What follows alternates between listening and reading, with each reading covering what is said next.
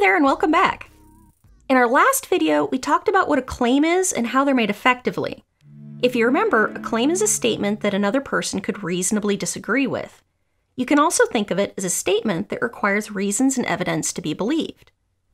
Also, a thesis statement is defined as the big idea that everything in your paper tries to prove. Okay, so now here's where we get into the real trouble. How do you use these things in a paper? And what kind of claims are there out there to use? For instance, let's say you wanted to write a paper having to do with wearing masks in the current crisis with COVID-19. How do you figure out what you want to claim, and how do you narrow that down?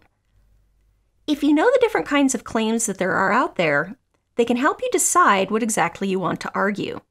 These are called claims of fact, cause and effect, definition, evaluation, and policy. You can think of these 5 different claims as answering 5 different types of questions. Fact claims answer, does or did something exist, and is it significant? Clause claims answer, did factor A result in circumstance B? Definition claims answer, what's the nature of this thing, and what category does it belong to? Evaluation claims answer, is this thing good or useful or not? And policy claims answer the question, what should we do? Let's start with claims of fact. Fact claims will always focus on proving something exists, that it's significant, or that it's important. A lot of claims focusing on awareness, for instance, are actually fact claims. For your topic, a claim of fact might be to argue that education on mask sanitation and handling is an important part of proper pandemic response. Next up is cause and effect.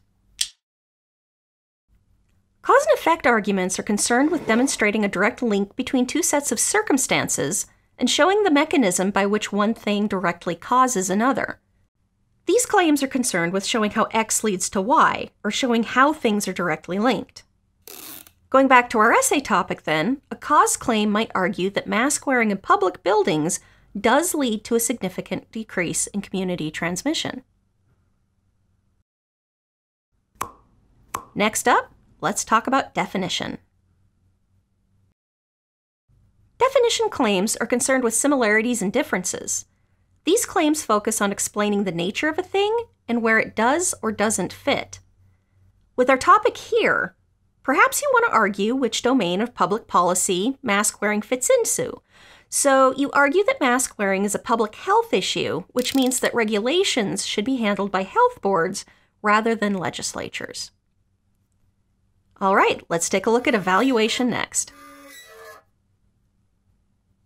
Evaluation claims are exactly what they sound like. It's judging the qualities or fitness of something, either on its own or compared against something else. If you're writing an evaluation claim, you might ask questions like, is this thing good or bad, or effective or desirable? How does it compare to something else?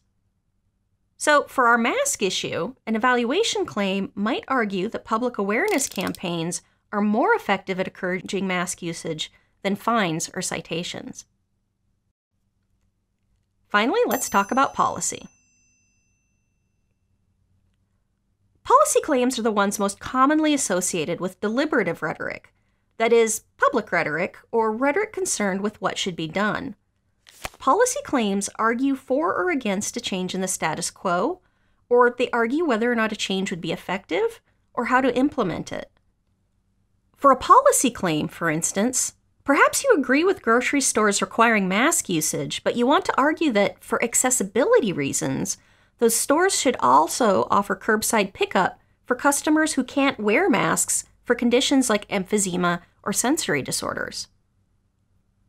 With our topic of mask wearing in public health then, you can see how thinking through the different types of claims can help you narrow down your topic into a good thesis statement.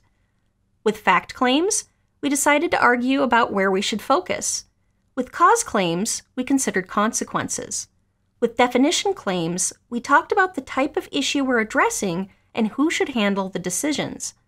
With evaluation, we weighed out 2 possibilities and picked the better one. And with policy, we considered how a policy should be enacted to meet certain requirements. So with each of these, this is only one way to think about these 5 claim types, but it has already opened up your one issue into a world of different possibilities. That does it for claims today.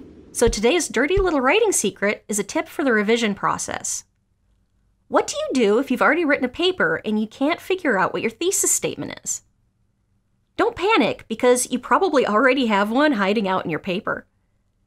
More often than not, people explain their claims best not when writing the introduction, but when they're writing their conclusion.